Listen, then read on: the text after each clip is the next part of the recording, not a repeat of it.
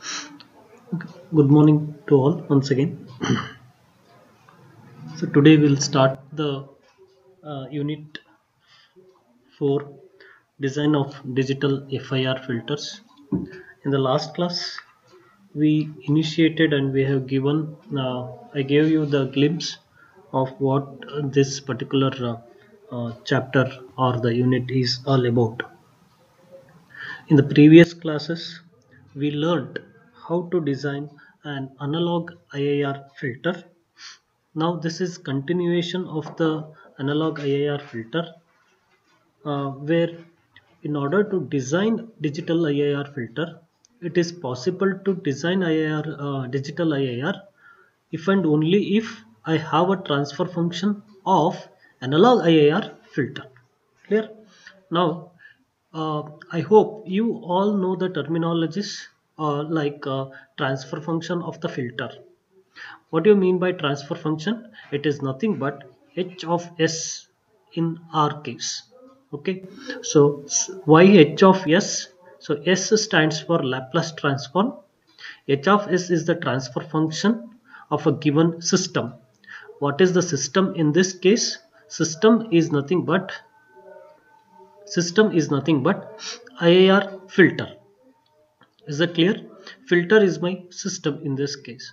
Now whenever we want to design the system, so that must be h of s is equal to some numerator to the denominator, and we consider that the numerator consisting of poles and denominator consisting of zeros. Sorry, the numerator consisting of zeros and denominator consisting of poles. Now, what do you mean by zeros and the denominator poles? Poles and zeros are nothing but a characteristic equation, basically, which is nothing but the characteristic equation or a polynomial equation. And this polynomial equation may be a second order, or in other way I can say it might be a quadratic polynomial, or it might be the cubic polynomial. So or it may be a fourth order, fifth order, and it continues. When I say that second order filter, it is nothing but, So, yes. sorry to interrupt. So Okay, please share your screen. just a minute, hold on. Tell me, Prajakta. Share your screen, sir. ಇಲ್ಲ ಇನ್ನ start ಮಾಡಿಲ್ಲ screen share ಮಾಡಕ್ಕೆ. ಮಾಡ್ತೀನಿ. Okay, okay. I'm just giving you the glance of the previous sessions. That's it.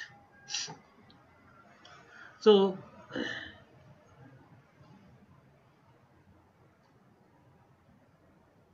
So in terms of finding the characteristic equation, root of the characteristic equation, which means that you all aware of understanding how to find out the roots of a quadratic equation, right? Now in this case, those roots are nothing but either it might be a poles or it might be a zeros. If you're finding the roots of a characteristic equation of the numerator polynomial, then that is called as a that is called as a poles zeros of the characteristic equation. The same thing if you are trying to find the roots of the character equation of denominator polynomial, then it is called as poles of that particular characteristic equation.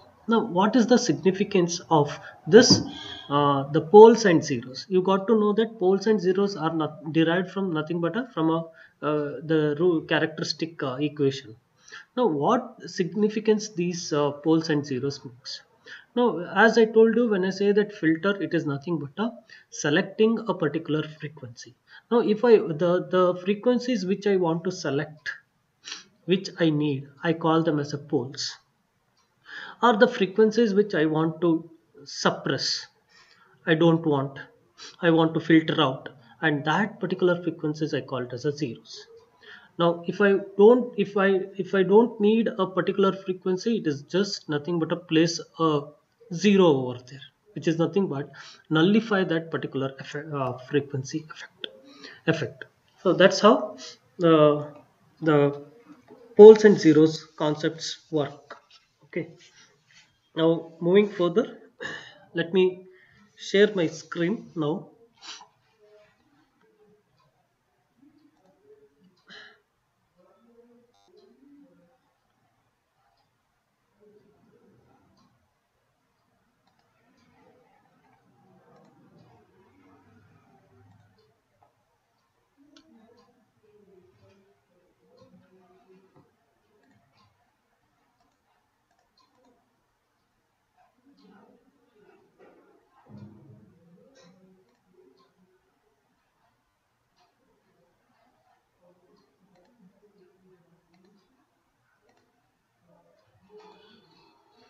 Okay, can you able to see my screen? Yes, ma'am. Okay. Now, in the last class, we gone through these basics question like why digitalization is required in terms of digital IR filter, and what is the importance of being the digital circuits. All these were discussed in the last class. Now in this class, the once again I just go with in a brief, like we will going to discuss the three important types of uh, conversion of analog IR filter to digital IR filter. So one is of approximation of derivatives, another one is impulse invariance method, and third one is bilinear transformation method. Now, so these three are very important approximations techniques in order to move from IR filter, analog IR to digital IIR. Okay. Now the main technique coming to now, let me start with the impulse invariance method. Then we'll take up the other two, the designs of filter. Now, in terms of what is the basic thing in impulse invariance method, the students are you must remember that you are trying to design h of z. In this case, see, i'm I'm trying to design a digital filter. Now this is nothing but the h of z filter. Now what I'm trying to do, so which is nothing but I already have a designed filter, that is analog IIR filter. You got to know how to design this. Then this will be having some transfer function numerator to denominator, or uh, zeros and poles. Now this is nothing but conversion of this to this. So this is what we are trying to do, and the conversions is of three important techniques. One is impulse invariance technique, that is first method, and second one is numerical analysis or numerical approximation method, and third important technique is bilinear transformation technique, BLT, bilinear transformation technique. These are the three important techniques that what we are studying. Now this is very simple. The process what you should understand here is where you already have h of s. Okay. Now this is in terms of Laplace transform. Now when I take a inverse Laplace transform, what this will be, so this will be h of t, right? Now what is h of t? It is nothing but a one continuous signal, so which is in this form, right? Now I want to convert this to digitalization signal, right? What you need to do, what is the, how do you go for the converting this? So it is nothing but taking the samples, right? So very clearly what you need to do, you got h of t, you got h of t. What you need to do, you are supposed to take the samples. How do you take? So maybe at sample number 1, which means that entire time period are supposed to divide it with some periodic samples. That, so what we do, I'm going to get h of t. Later in point of time, I am trying to uh, divide this samples with nt, where t is the sampling time is all about. So what I'm going to get here now, h of nt is going to be obtained. So that is what the main. Okay. See, I got h of n signal here. This is nothing but what is h of nt? It is nothing but a sampled version of my h of t. So now the main aim is in this method, the objective of this design is an IIR filter is to design an digital IIR filter having a unit sample response of h of n. So which means that I I should get somehow h of n. That's it. I have h of t. Make sure that you convert this into h of n.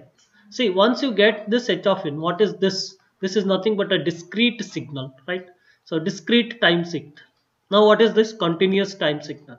For continuous time signal, we know what transformation technique we are supposed to adapt to move from h of t to h of e power j omega. So this is a transformation technique that what we apply for the Laplace transform. Now, if I get h of n, what we do? So I apply the z transform. So once again, to get this into the h of e to the power of or h of z, right? Very simple and straightforward. So in this, I have this now Laplace version h of e to the power of j omega. What I do? I just go with the reverse order, go to the inverse Laplace transform, then sample this. So you will going to get a discrete signal. That's it. Very simple. So h of t sigutte. So once I get h of nt, it is nothing but sampled versions. Now I simply say this as a h of n by neglecting the sampling time. That's it. So what is to be done? So now simply apply the z transfer formula for this. Now we will going to get h of z. Now later on to map this, so this what we do is at the end, so I got once again numerator to denominator in terms of h of z. Now what is to be done is, while mapping poles and zeros, in terms of h of s, what we used to do is, I used to have a Laplace domain. So where this is how poles and zeros were mapped on Laplace domain. Now I should able to map this onto the z domain. So when I say that z domain, it is nothing but the within the unit circle. Why it is a unit circle? So let me discuss in the later point of time why we always consider that unit circle is a stable system, which means that for any system that you design, the radius of that should lie or less than, the radius must be lesser than equal to 1. Then only I will be calling this as the stable system. So unless and until if it is not, the radius is not less than 1, the system is not going to be stable. That's why many times we check for whether the magnitude of z is less than 1 or not. So it has to lie in this region, then only the system is stable, the h of z is stable. So what about in this condition? It should lie on the left hand side, right? So left hand side, I told you why it is already, because so e to the power of minus j st, right? This is my definition. And poles, what value should get? E to the power of and all the time this is e to the power of plus jst. And what value if I give this? These are the poles, right? These are the poles. By giving what value, this will be the negative. So it is e to the power of all the time, the pole value must be the negative values, right? If at all, if it is not negative values, if it is positive values, what happens? So it will be increasing, kind of exponentially increasing. And the signal will going to be diverge, it will not converge. So when it start diverging, it will lose its stability. So when I say that stable, the signal has to meet and it has to reach out. So at one point of time, it has to reach the zero. So that's why I always appreciate if poles lie on the left hand side, so that the signal will be something like e to the power of minus st. So if I plot it, so obviously at one point of time, as time increases, as time increases, definitely it must reach to 0, and then I call that particular signal as a convergent signal. So once it is convergent, the system is going to be stable system. So that is the fundamental idea regarding this. Similarly, in the Z transform, I always take care about whether the radius of that particular signal is lie within unit circle or not. So that's how we decide the stability of the system. So what is the thing? So first design the, so first we have h of s, take the inverse Laplace transform, find out h of t, then sample this. So now we're going to get h of nt. So now h of nt, I'll omit this sampling time. I'm going to get this h of n. So apply z transform. So you are going to get a h of z value. So later on point of time, you need to map the poles of this s plane onto z plane. So this is the entire design process that what we follow here. Okay, coming to the part, uh, in this case, let me assume that h of s is equal to, how do we write for a general IIR filter, analog IIR filter? For general IIR filter, analog IIR filter, h of s is equal to the general form. I can write this in terms of like summation k equal to 1 to n a k divided by s a k. What is the meaning of this? So generally, if I take any h of s, so this is how h of s will be. There will be numerator some part value, so which is nothing but a gain. So s into the s naught, or s and s minus s1. So later on, if I take this what is that partial fraction method, so I'm going to get in terms of summation. So in that sense, I'm taking this summation, that's it. And this is what the numerator value, I consider this to be ak in this case, and s minus of minus ak. So usually, so this is how it looks, right? So in this case, I took it directly s plus ak. So this is one of the pole for me. This is for a stabled system, right? uh, like way, where n is nothing but number of poles. How many poles are there, that is going to be decided by n. So n indicates number of poles. Fine. What is ak? Ak is nothing but, ak is nothing but gain factor. Fine. Then what about small, what about this sp is nothing but minus ak, or minus ak is nothing but a pole. So it is the pole of kth value, or, so this is how I can write it, right? Now therefore, if I want to obtain h of t, what is required for me initially? So I required h of t. How do I do it? It is nothing but, I have a h of s, which is nothing but a Laplace. Now I apply the inverse Laplace for this, right? So this is a general formula. Let me call this as equation 1. What is equation 1? Equation 1 is nothing but a generalized form of my analog IIR filter. Now what is to be done? Inverse Laplace transform of, I put equation 1, the value of h of s, in equation number 2. So that is summation k runs from 1 to n, ak in the numerator, denominator s plus ak. Fine. Now look at this, for which value you apply the inverse Laplace transform. See here, the summation k runs from 1 to n is a constant and a discrete value. Ak is also a discrete value. The varying term is nothing but this inverse Laplace of 1 by s plus ak, for which I need to apply the Laplace value.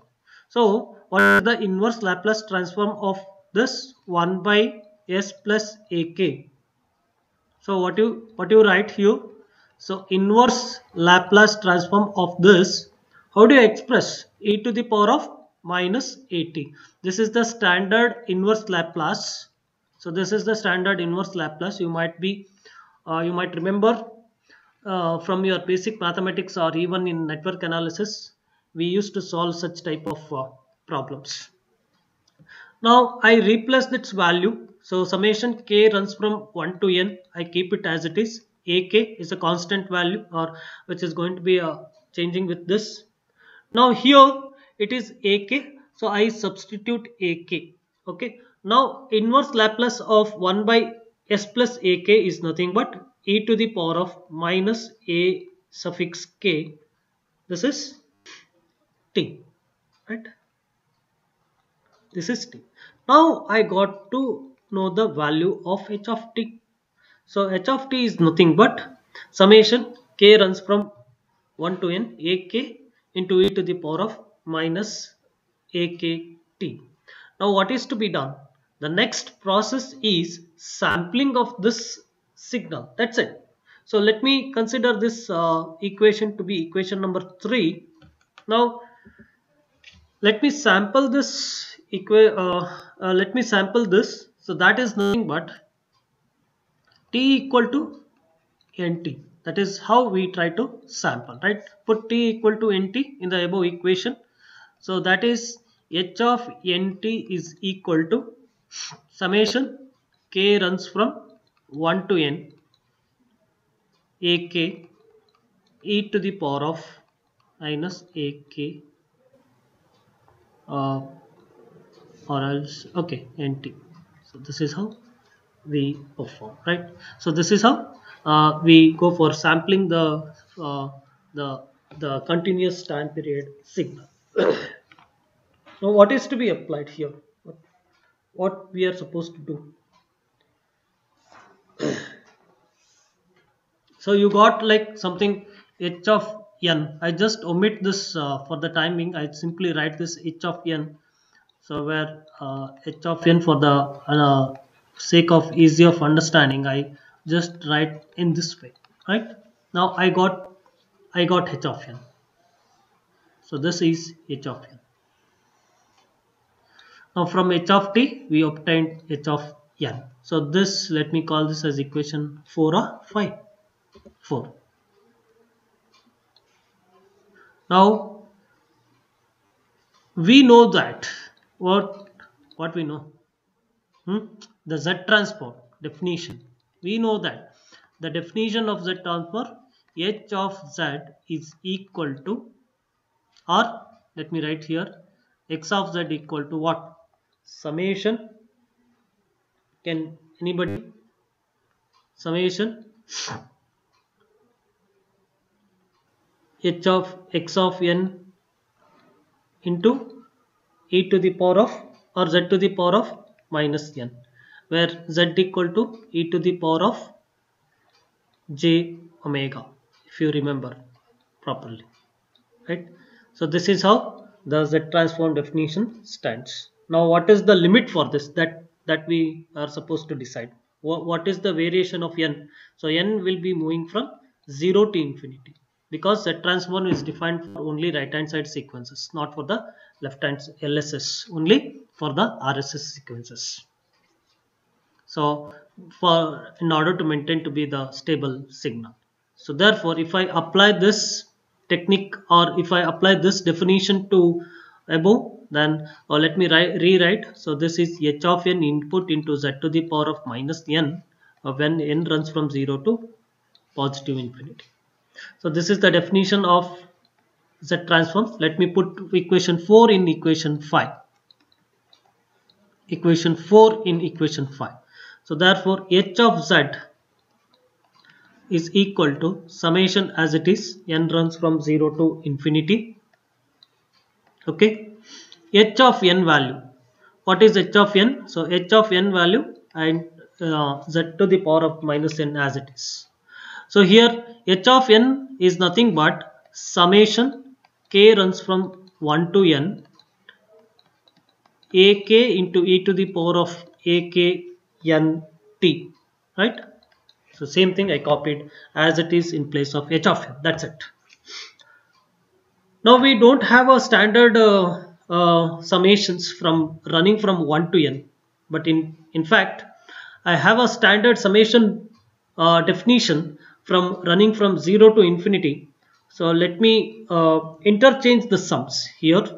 So let me take summation k runs from 1 to n outside.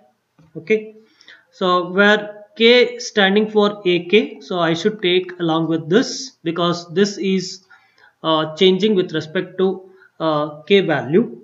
So again, summation n runs from 0 to infinity.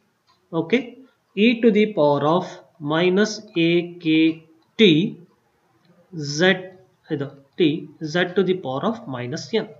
So all the parameters e to the power of value e to the power of aknt and z to the power of minus n are varying with respect to variable n, and the summation is also moving from n 0 to.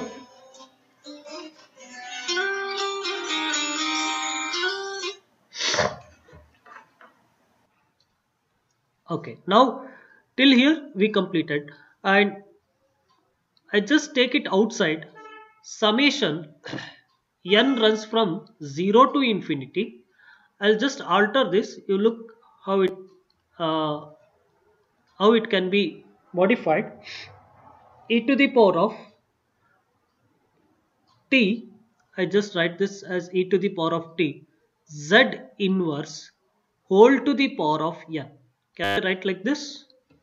So because I have a standard definition for this, because we know that summation n runs from 0 to infinity a to the power of n. I have a standard definition for which I can write this definition as 1 minus 1 divided by 1 minus a. This is the standard definition what we have. So what we do is I try to reshuffle the value of n. I take it outside and I modified this summation in this form. So accordingly, if I apply this particular the summation formula, now how do I write this? So finally, h of z can be expressed in terms of summation k runs from 1 to n as it is ak. I keep as it is. Now we have summation n running from 0 to infinity e to the power of minus ak t z inverse whole to the power of n. I write it as 1 divided by 1 minus a. What is a in this case? Entire thing, that is e to the power of minus a k t z inverse. Entire thing is a, right? So I'll rewrite here this into 1 divided by 1 minus e to the power of minus a k t z inverse. That's it. So once again, summation k runs from 1 to n. Let me rewrite very properly. Ak divided by 1 minus e to the power of akt z inverse. Now observe carefully. This denominator term is varying according to the value of k, right? Which means that what is ak in this case? What I told, this is nothing but a poles of kth value, right? If there exist a 4 poles, k value running from 1 to 4, as k changes I am going to get a 4 poles in the denominator. This is nothing but a, the denominator is nothing but a pole indication, and this is by looking this equation I can uh, deliberately, or I can conclude that this is once again a all pole. Okay, numerator, denominator. Numerator, it don't have any zeros. Okay, hence all pole, only it consisting of a poles, no zeros, hence the name all pole. What is this design is all about? H of z. So what is that? Digital. Okay, the values are infinite, so IIR filter. That's it. All pole digital IIR filter, and this I call it as equation number so 6. look at this equation. I can rewrite this equation number 7 as ak divided by 1 minus e to the power of minus akt divided by z, because z inverse, right? If you properly write this as z to the power of z in the numerator, okay, z minus e to the power of minus akt. So this is nothing but z equal to e to the power of minus ak.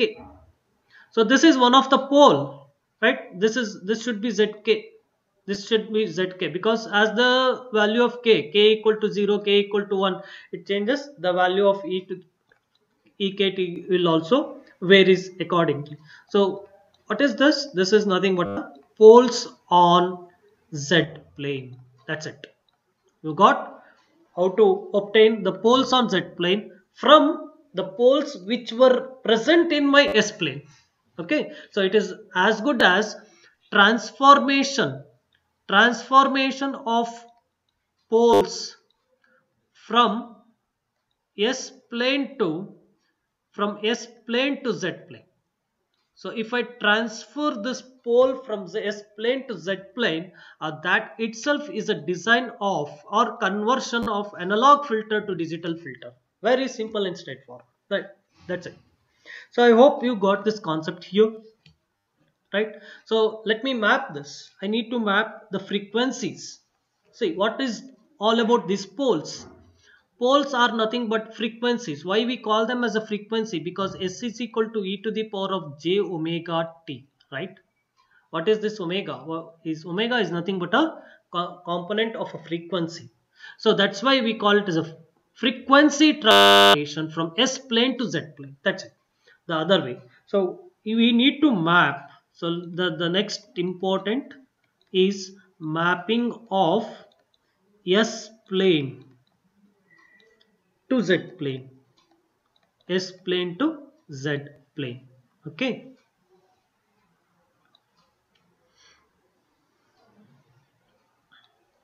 look at this.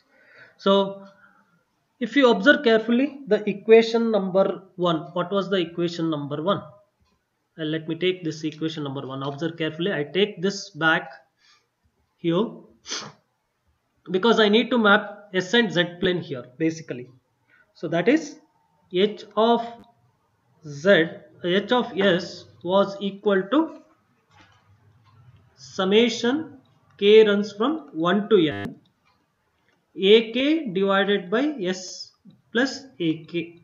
Okay, now look at this h of z summation. Again, k runs from 1 to n, no difference in my summations. The numerator gain is also same, no change, but only the poles are going to be lightly modified, e to the power of minus akt into z inverse, right? So if I write this again, if I rewrite this, h of z can be rewritten as summation k runs from 1 to n, ak in the numerator as it is, z minus e to the power of minus akt divided by z. I'll take it in the numerator. That's it. Now observe carefully. What is S is equal to here? The pole. I call this as a pole SP. SP is a pole in a S plane which is equal to